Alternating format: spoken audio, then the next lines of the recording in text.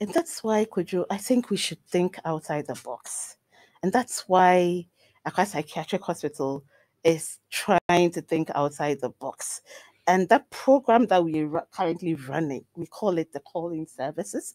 Franca is actually heading that.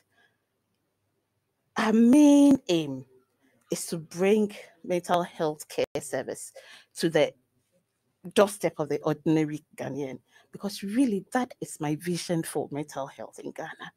And I live for the day whereby someone does not have to move from his or her house to come to Accra Psychiatric Hospital just to receive care.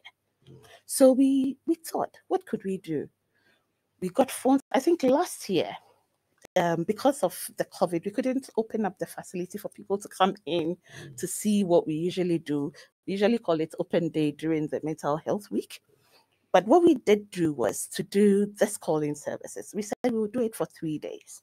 So we bought phones for the PR team. We bought some credits on it and asked people to call in if they had issues. If you did not have money for credits, just text. We'll call you back. And we did that. The numbers of people that called in.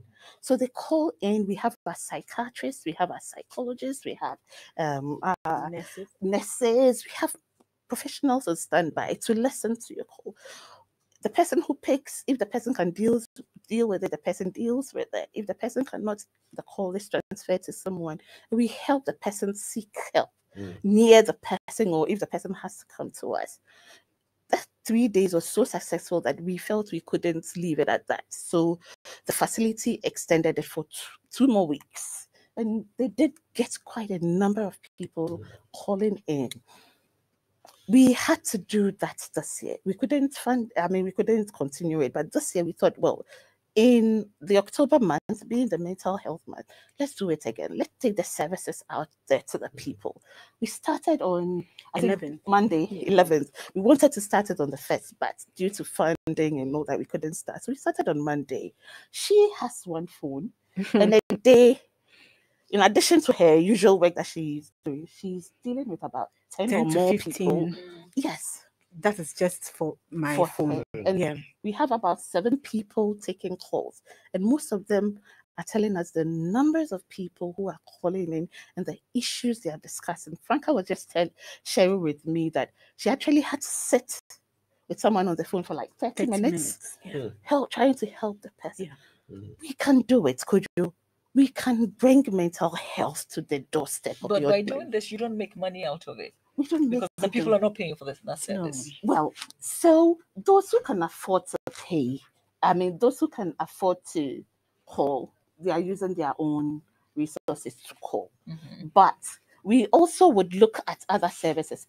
Could it, if the person needs medication, could it be that we can deliver the medication so that we also get some form of revenue? So we are thinking about it. We are building a proposal because our main medium to long term goal is to set up a telemedicine unit in Accra Psychiatric Hospital with all these services attached, so that we would still be serving the ordinary Ghanaian, but we can also try and make some revenue to sustain that service. We are not trying to make profits out of it. All we want to achieve is to bring the mental health care to the doorstep of the ordinary Ghanaian. So if we can do this with just a little bit of support, I'm sure we can do more. Kojo, I know I'm talking too much, but please forgive me. I have to say, when we did our budget for this month's call-in service, it was 21,000. I thought, 21,000, I can easily get it.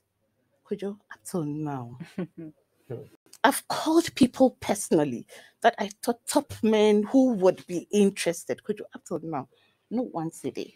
It was one professor of mine in the UK who has donated 5 iPads